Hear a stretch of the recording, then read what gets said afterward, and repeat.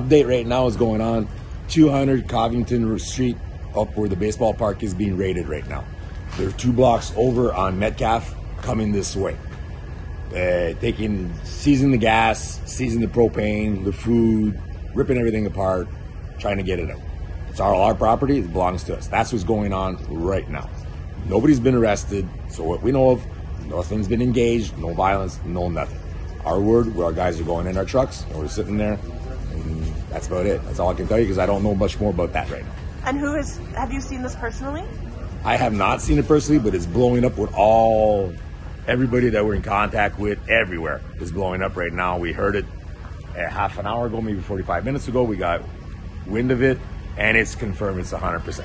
The cops are doing surveillance coming around right now. There's video on the web already, and that's the best I can tell you. I can't tell you anything else. I don't know.